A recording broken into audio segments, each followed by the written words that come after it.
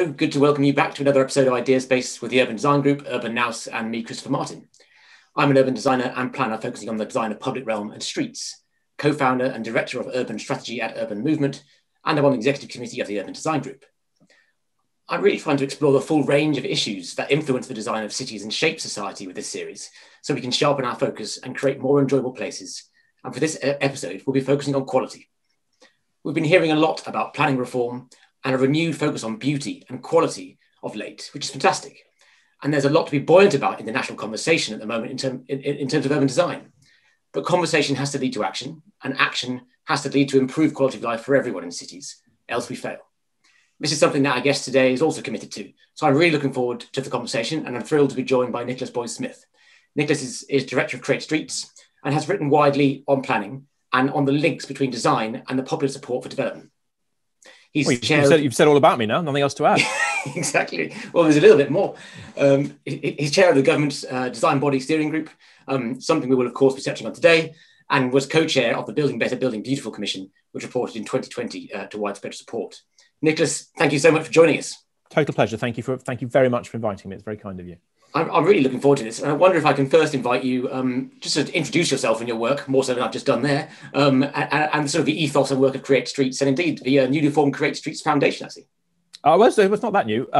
Yes, and I've got some slides. Would you like me to use those? Or that'd be excellent, yeah, if you don't mind. Yeah. Perfect. I shall do that. So, brilliant. So, my name is Nicholas, and I set up Create Streets, 7 years ago now. And I actually set it up out of frustration, I think it's fair to say. I mean, I make no bones of the fact that I don't have a professional background in design or even in development or in planning. But I do live in London. I do live in a town, and therefore have hopefully a right to have a point of view on it. And living in South London, became increasingly frustrated at what I saw, I think correctly, as the very poor quality of both the new places that were being created, but also I think of the stewardship of the existing public realm. And the more I started getting annoyed about it, the more I tried to start in spare moments trying to find people to talk to about it, because I began to think this is incredibly important.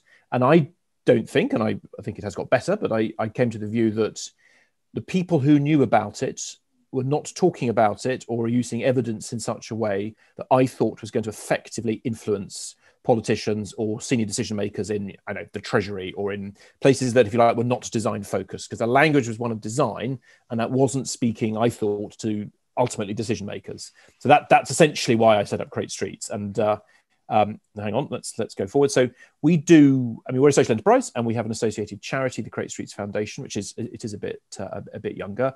And we have a clear vision, which is to make there are not enough homes, particularly in the southeast of England and a few other hotspots, and is to make it easier to build new homes by fundamentally changing the politics of the design and development of new places. So it's easier to co-create beautiful, gentle density places in which people thrive. And I think our key view, and I suspect you share this, and I suspect many of the listeners and watchers do, is that you can be quite objectively confident about the sorts of places that tend to be popular and good for you. That's not to say that you can predict how every single individual human will respond to a place. You can't, but you can predict how the majority of people will behave and respond in reaction to certain types of places, most of the time. So, the first thing we do is primary research into that, and then summarizing as a secondary research, the research that's out there, and hopefully communicating it in a way that can impact the debate about places. Partly to bring that to life, partly to pay for it, partly because it's important. We are now working with a growing range, mainly of neighbourhood and community groups, but actually increasingly, and it's a very exciting development of the last couple of years, increasingly with landowners and councils and developers as well, if you like, to put that research into practice. And we also, and you touched on this in your introduction, we take an active role in debate on planning and development policy, of which more, no doubt, anon. So that's what we do. And I've got a few quick slides on that. Here's an example of one of our recent books of Streets and Squares, which is on free download. That's trying to pull together the evidence on the types of places that people like and why. Here's just one of the bits of research we did for this. We worked with several scientists to use a tool that predicts with a high level of confidence, based on many hundreds of thousands of responses to thousands of images, the types of places in which people wish to be, and we then score them out of 6. So this, if you like, is done by the computer based on actual responses to real places. These are the types of places that, on the whole, most of us don't want to be most of the time. I don't think that's anything particularly insightful, other than if you like the tool's getting it right. And these are the places. I think they're the 3 that scores highest in London.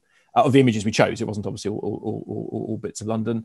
And they've all got quite similar things in common. They're all quite well enclosed, tend to have a bit of greenery, not all of them, and tend to feel quite safe and an agreeable place. So, that's the type of research we try to do. Here's another online poll we did on the types of squares people would rather spend time in. And again, it leads to a slightly tighter form of urbanism as a place people feel more comfortable in. We're very interested in pricing data. I do hope this is interesting. If not, and obviously there are other things to do available on the internet. We also look at pricing data. So this was a study we did a few years ago of every single property sale in London during 2016.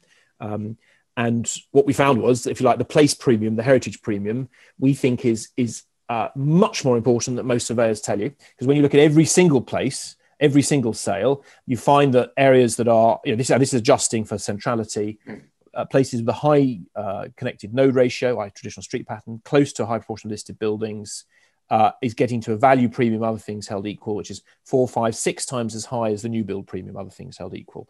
So revealed preferences of pricing, we think is a legitimate way of approaching what people like. We then try and summarize that in a way that councillors, officials, but also members of the public and politicians can understand. So here are some of the key themes we try and pull out from the wider data. Attraction of gentle density, greenery little and often has more impact on objective well-being than greenery miles away, structuring of benches and statues, the importance of facade actually, and that word beauty again, the importance of mixed use, something that I'm sure you're all very aware of edges, of a human scale enclosure, and of highly walkable environments, not necessarily the same as making it walkable everywhere. We're a big fan of traditional block patterns. That's well associated with places people feel safer in, and indeed with lower crime, with some good UK and Australian data. Big fans of mixed use, as I'm sure you all are. This is a study I'm sure many of you know. We just try and get it out there in the public debate. This is the Appleyard study from the 70s of friendship patterns and levels of traffic. As you probably know, it's been replicated recently in Bristol. We are, and this is perhaps an area where we disagree with some architects, perhaps most architects, who knows.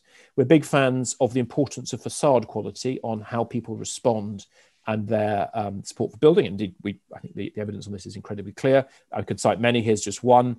This is a lovely study done by Happy City. Volunteers posed as lost tourists in front of these both buildings, both in the same part of the same city. And you get quite differential responses from the public in terms of how spontaneously helpful they are to the spuriously lost tourists. Colour, some of the most pictured streets in Paris or London or in Venice, where this is, are very colourful streets, and there's good evidence on how that improves mood. Also things like symmetry and variety in a pattern. And then we try and put it all to life by doing co-design, by working with residents or neighbours or stakeholders. Here's a workshop we ran just one of the last workshops, the end of last year, early this year. Yes, do you remember those? Yes, site in West London. And this is actually something, this isn't finished. This is some work we're currently doing in the West Country, trying to put together, if you like, the best of the old and the best of the new. So there's some sustainable drainage running through the middle of what hopefully is a new town centre. Lockdown, you hinted at. So we're now using what we call Create Communities platform, which by happy coincidence we launched just as lockdown was starting, which is a tool to help people get ahead of the process and map what they like or what they don't like about places. They don't like that. And we then allows us to quickly work up targeted interventions. And we got nearly 1,000 in our first time we used this. We got nearly 1,000 responses in 4 days. So we're we're big fans of how can you efficiently and effectively crowdsource information. We then try to influence the public debate because we think, I believe that elements of the planning and design process had gone and have gone wrong. This is using urban design to make the case for gentle street-based densification of a boxland site in North London. We try and make the research usable. So this is some work we're currently doing for a county council, trying to pull forward themes that you all know very well, Christopher, into things that councillors as well as officials can get their heads around. As you mentioned, I co-chaired last year with the late Roger Scruton, the Building Better, Building Beautiful report, which I think it'd be fair to say was controversial at its inception. And I think by the time we finished, it was met with very widespread support from the Secretary of State through to certainly the majority of professionals and experts. So, I mean, gently, we were quite pleased with that. And we hope we move the debate on a bit to the importance of urban quality and design quality on the lives that we lead. Just to touch on some of the points we make, which I think are important, we try and make the point that the regulation of the built environment is not new. And oddly, I think both the left of centre and the right of centre, for opposite reasons, get this slightly wrong. So if you like, and I'm being a bit unfair to everyone here, but the crude right of centre view will be, evil, nasty planning started with post-war socialism, and the crude left of centre view will be, marvellous planning started with, post-war socialism and stop the market, dominating everything. And they're both equally wrong. We have been regulating what we build in towns and cities, literally for as old as cities. This is from the Indus Valley civilization. There's very clear evidence of clearly regulated block patterns, and you get the same in Anglo-Saxon streets and Roman insula and anything you choose to name. There's a consequence of the 1774 Building Act. That's a second-rate house. Far more tightly regulated actually what you could build in London in the 18th century than it is today. Also because it was fire risk, which seems oddly and sadly pertinent. We also, and I think we've had influence on this, talk about comparative planning as well as historical planning. This is not very pretty, I apologise, summary of how the local plan in the English system is actually a far less binding document than is the case, not just in common law, not just in Code Napoleon countries, as you mainly see here, but also actually, I don't think they're in the paper on the page, sorry, in countries working under a more common law system. So Australia, a different way, New Zealand, and in a very more complicated way, the States have all moved in a direction that actually realizes, and this is clearly true in the wider economics of regulation, that when you regulate something, you should regulate it. If the state has a role, it should have a role. It should, wherever possible, it should be predictable. It's obviously not always predictable. And when things are gameable, then that tends to be a quite important barrier to entry. And it is no surprise, I fear, that with each economic crisis and cycle, the English development market has become more and more concentrated, and we are now almost uniquely dependent on a very small number of developers and house builders to build a vast majority of our places. And that's not actually to criticise them. Then they're doing, if you like, what they're incentivized to do. But we need to get back to a world where there's a larger number of small and medium-sized players. If it's helpful, though, it's obviously still pre-lockdown. These were the key themes we pulled out of the Living with Beauty. I think there's let's just touch them all rather than play games with call-outs. But it was about planning. That has been picked up, quite a lot of that in the white paper. One of the themes that's not yet being picked up was what we described as stewardship, and the key and difficult policy ask there was changing some of the tax system so that VAT and the treatment of income versus capital gains tax would cease to incentivize pulling down buildings and putting up new ones, and would cease to incentivize landowners to sell land as quickly as possible rather than taking a long-term view. And we also had a lot to say about the ways in which, unintentionally actually, planning rules or guidance on back-to-back distance or light tend to pull the urbanism apart. Whenever you get, as I'm sure you know, it's very, very hard to make the case for tightly grained density, for pulling a town together in the way that used to be the case, and which provably, based on values, people normally prefer. We also made quite a lot of comments on regreening, on the need for street trees, which is quite a no-brainer in the data.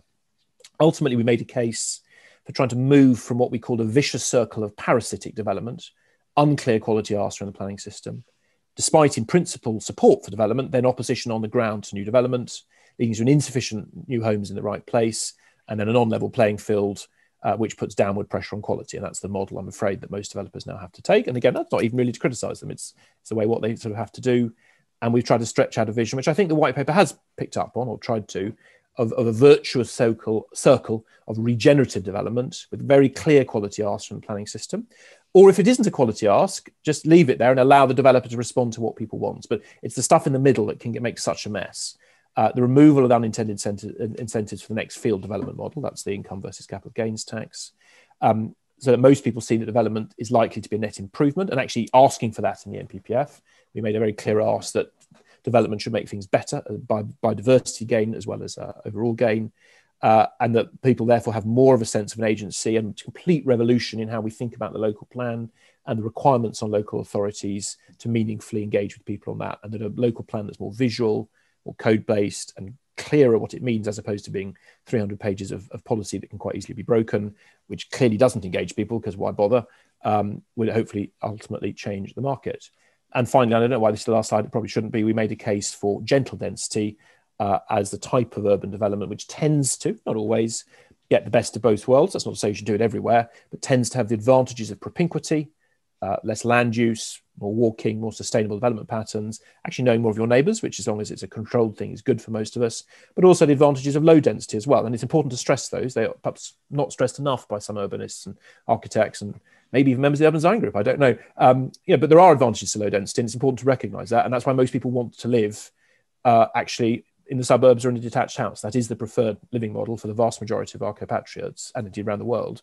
And that's because you get more personal space. You get your own personal green space. And people are very right in wanting those things. It's completely natural. They're being very rational. But can we find a way of trading off the advantages of suburbanism, I'll start again, with also the advantages of density? And I think in the sort of, if you like, the Victorian suburban model, more finely grained, more at the sort of 70 or 80 homes per hectare rather than the 20 to 30 that the nice gentlemen from the big firms do now. I think you can get, most of the time, more of those advantages. And I think I should probably stop there. I hope that wasn't too tedious. Thank you very much. Not at all. It's a very kind of you to share. And I think I'm really great to hear. And I think to me, it highlights the power that streets, transport, public realm and urban development have over their quality of life. And so by default, the importance of quality of their design has. And I really enjoy the fact that you're weaving in sort of human decision making and human behaviour and choice into that, and using that to actually to plan cities in a way. I think it's very, very unique. Thank you. I think you've to move on to and touch on some of the things you mentioned. You've been invited by the Housing Secretary Robert Jenrick to lead a national design body that's been tasked with driving up design standards for development, as you've outlined there. How are you going to go about this, do you think? And what are your ambitions for this organisation? Appreciating, of course, that it's just getting going and there's still a lot to be decided. Yes, far more to do than is done. What I'll do, if we perhaps put on the webpage afterwards the link to the page about the steering group, that will sort of help people. So we have literally just got going in the last month or so. I'm really proud and grateful that a fantastic group of people have agreed to be on the steering group, which is looking at the body. Many of them will be known, I suspect, to many of you. Andrew Cameron is a probably quite a well-known urban designer and street designer. Vidya Alexson, who runs the Power to Change Fund, very, very knowledgeable about community leadership and community capacity. Sarah James, who leads on planning from Civic Voice. Esther Kurland, who runs Urban Design London, again, I'm sure known to many of you. Ben Gummer, who used to be in the cabinet and now is a developer. Victoria Hills, Chief Executive of RTPI. Ben Page, who runs Ipsos Mori. Sorry, I will stop the list soon, but actually it is part of the answer to your question, which is that yes. the answer, I should have said this up front, and I'm going to name the rest afterwards to be fair, but my role, I think, is to pull together the experts and the specialists in the different things that are relevant, I think is the first part of my answer. And I will name the others because I think it's important. Adrian Penfold, who used to be head of planning for British Land and prior to that ran a local planning authority. Robert Adam, who's an architect. Paul Moynihan, who's an architect. Anna Rhodes, who runs the planning service. Stephen Stone, who used to be chair of Crest Nicholson. I think very important to understand the perspective of Volume House Builders, now chair of RSL, and John Hayes, an MP, who are sort of parliamentary liaison. And the reason for listing all those, I'm sorry, that was a little bit telephone directory, so I apologise. The reason is to make that point, is I'm trying to pull together lots of the talents. And there's actually a wider range of people we've also asked to make presentations to us and feed in various ways. So that's the first part of the answer. The second part, I can say this because it's public, is, we've been quite clear in trying to set a clear brief with the Secretary of State and with the kind officials at the Ministry of Housing. And we've set out 5 key questions, and I'm not going to read them all to you, but I will highlight what they are, because this is what we're trying to ask. So the first thing we're asking is, well, what are the methods for robustly demonstrating community support for designs? There's a phrase used a lot in the white paper, I think picking up on something in the B4C report, of what's provably popular. And we're not in any way ashamed of things that are popular. That thing should be popular. And how can that feed into setting of design codes or local statements of quality? How it's reasonable for the state, if you like, to set the framework for thinking about it, but clearly what is right in Hackney or the Cotswolds or Sunderland or Taunton, is going to be different and should be different. So what's the efficient way for different local communities or LPAs to discover that, to use a common law phrase? So that's our first key question. Our second key question is, what skills and capacities are available amongst local authorities communities and house builders and other developers. So if you like, where are the gaps currently in capacity and skills? And clearly one of the key themes that came out of our work in B4C, and has I know come up already in the response to the white paper, has been capacity in local planning authorities. So that's there in the mix. And then critically, I think this is quite a hard question, what are the most efficient and effective ways to support local authorities and communities efficiently to feed into this process? There is not, I think, in a workable way, and this is despite the great work and good intentions of thousands of people up and down the country. I do not think the process of communities feeding into local plans is currently working. And as I say, that's not to criticise the people doing it. I just think I'm afraid it's a statement of fact, I think. So how do we completely reinvent that? And how do we help hard-pressed local authorities, who don't have time to sort of spend half a week here, half a week there, was on training, and that wouldn't necessarily get there. How do we help them get there? And then, thus, what are the priorities for a new design body? Where are the key places it should be focusing? And we don't have the answer to that, so I'm not going to tell you now. Not because I'm hiding it from you. I just don't know yet. And then, obviously, as a function of all that, well, therefore, what should the body be? How should it be set up? How big does it need to be?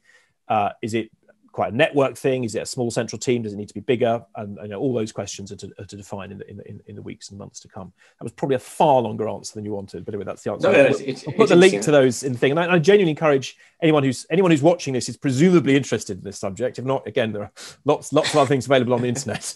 And if you've got clear and strong, and above all, hopefully well evidenced views on those, send us an email. Please get in touch and send us thoughts. I'd be very grateful. Absolutely, and I very much like that term you've sort of coined of provably popular.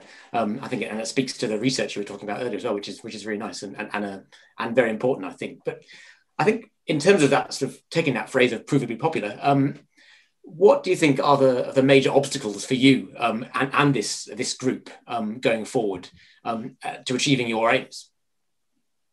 Well, I think there's we're not starting from a good place in the sense that the built quality, and this is not my personal view, so I think it's a statement of fact, that the built quality of much that has been delivered over the last 20 or 30 years, again with many lovely exceptions, bluntly has not been very good. I think the volume house builder model is not producing good places. I think too much of the stuff we've built in city centres, above all London, but not just London, has not been a sustainable model. It's been, I think, overdeveloped. So we start with very low levels of public confidence in developers and in the planning system. That's you've probably seen the poll I think that YouGov did for Grosvenor last year. This is from memory. I may not get the numbers right, but from memory, it was 2% and 7%, which that's pretty bad. So we're not starting with public confidence. We are starting with an area where large parts of the country, the local planning authorities have been under enormous development pressure, and others actually where they've been desperate for investment. We have quite a regionally bifurcated country in terms of development patterns and local prosperity. So there's too much pressure of development in some places and bluntly not enough in others. So again, for different reasons, I think local officials are under quite difficult pressure on this. So I think those sort of like systemic challenges are serious.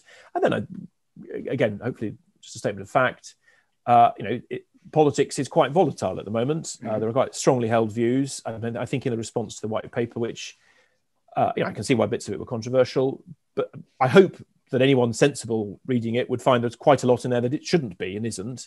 That the sort of extreme reactions against it from some people who I won't name, I found quite disappointing. Because I think there are always criticisms you can make, and that things can always be better. I think the fact that there should have been or could have been more on infrastructure, I think that's a fair challenge. I don't think it's wrong that it was housing led. We don't have enough homes in this country where there's high areas of demand, and that creates enormous generational inequality and is causing relative poverty for people below a certain age. That is something that's legitimate for any government to want to face into, and that's an existential challenge for any British government. But so I think those three things, if you like, are the key underpinning challenges that I think will make any type of reform difficult. I could go into more detail on specifics, but I think actually those are the big ones.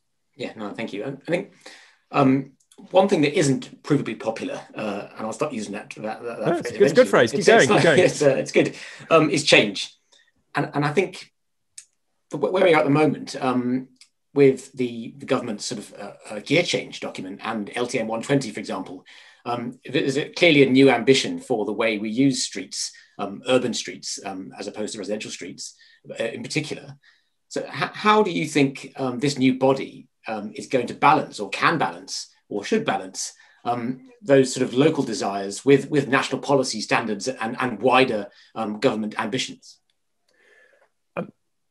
I mean, first of all, the premise of your question is absolutely right. There's good academic research showing that, other things held equal, we prefer the one we had before to the one that's actually identical that we think is changed. And if you tell someone that this is 10 years old and this is new, they'll prefer the one that's 10 years old. So you're absolutely right that, and there's also a good rational reason for that, which is that if the status quo is acceptable, particularly when you've got very low levels of trust in developers or the planning system, why take the risk of change? So I have some emotional sympathy with people who don't necessarily want change, because if now's okay, why take the risk?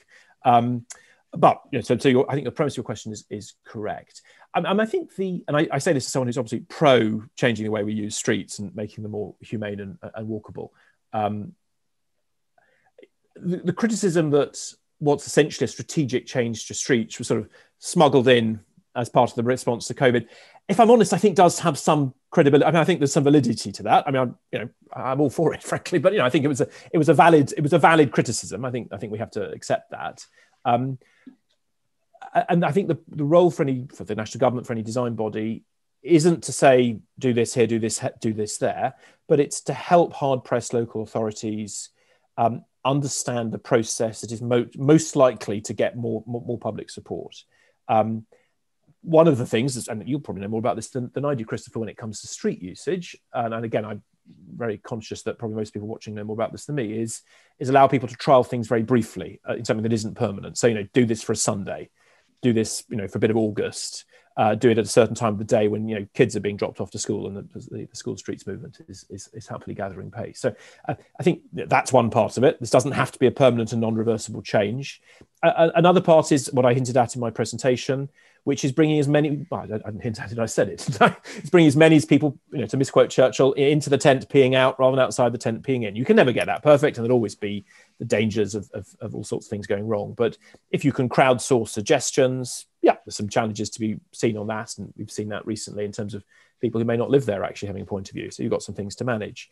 Crowdsource suggestions, involve different range of groups in discussing and being involved in some of the pros and cons. And there's some challenges there. How do you make sure that the people who turn up on a Tuesday evening are representative? Frankly, they're not normally.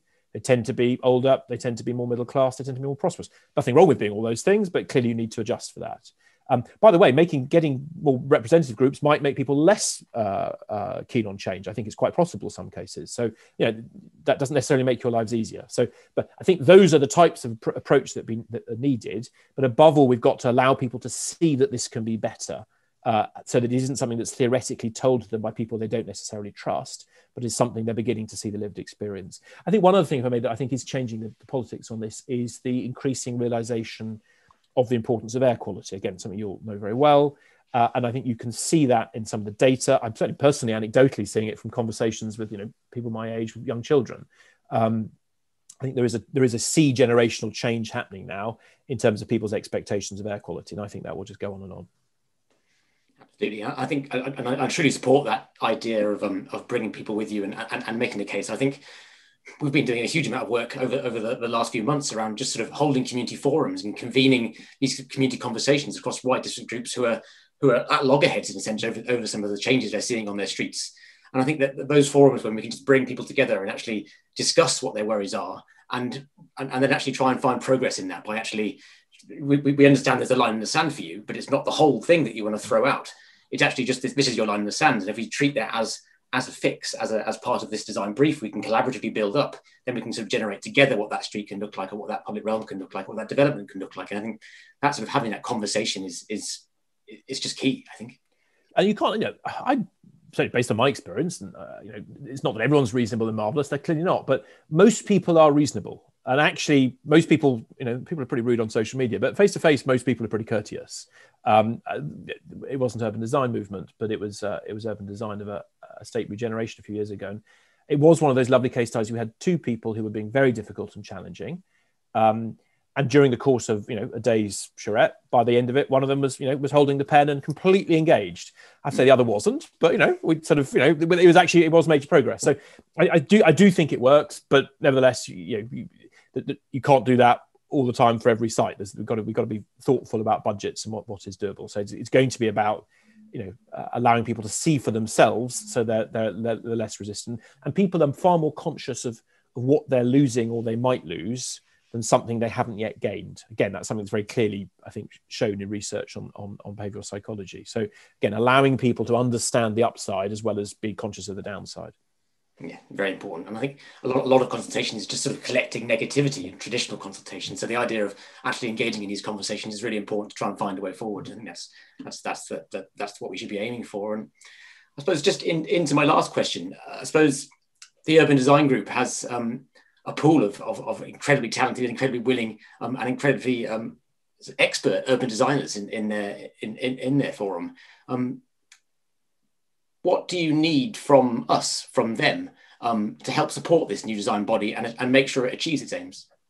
Well, that's a brilliant question. Thank you. I don't have a neat answer to that. Let me try and give an answer that's as powerful and useful as well. I mean, the first thing is what I said earlier, which is, do please, if you've got 2 minutes spare, have a look at the questions on the webpage on this and the Ministry of Housing, and do send thoughts and suggestions. That would be the first point. And I think the second point would be, I assume what's going to happen, because I think it'll take a while for legislative change to happen. So I assume that this design body will be in place before then. I'm making an assumption. We're going to have to think through, there's obviously a new national design code coming shortly, which I should have actually mentioned earlier, which Andy Van Bradsky and David Rudlin and Urbid have been working on, as is known, which follows on from the National Design Guide. Is, the best codes, I think, are local. They're not sort of regional. They're not all of a bit of London. They've got to be quite specific. There's a lot of thinking to be done about how we can cost and time efficiently set codes amongst the core things in a way that people can understand, in this bit of London or this bit of Devon or this bit of Liverpool, wherever it might be. There are lots of people out there, who've got great ideas on this and great experience. And there'll be good examples. I know some of them myself. There are good examples in other countries as well. I'm assuming what we'll want to do is to start piloting examples, to start working, to share. I think sharing best practice is an incredibly powerful tool. Which are the stories, the people, the individuals, the places, we all know some of them, that can be shared? What are the ways of efficiently getting them online, getting them into wider civic society? One of the reasons that I was particularly keen to have Vidya, Alex and Sarah James on the steering group was, so we're not just talking to planners, and take that in the best possible way, but so we're out there talking to people who understand some of the bits of civic society, because they live it and breathe it. What are the ways that we can get, videos or ideas about air quality, or ideas about walkable streets, or ideas about making a place feel safer? What are the ways we can get ideas out into the wider public, so it can have 60 million different authors, rather than just those of us on this call who are perhaps a little bit obsessed by this subject? So that's the sort of how we get it out there beyond just those of us who are members of the Urban Design Group or who work Create Streets is I think the really powerful question. And ideas for that is I think what we're really in the market for at the moment. Fantastic. It sounds like you need the modern day Ian Nairn to be getting the sort of common message out there and speaking to people about these issues. It sounds. Yes, I think that's a very good point. And what we in Create Streets, it's not quite the same thing, but we're certainly trying to get more videos out there as a way of getting the message beyond people I can meet or the people my team can meet. So we won't be right yet, but we've done a little video on what is a design code, which we're trying to share with as many councils and officials as possible.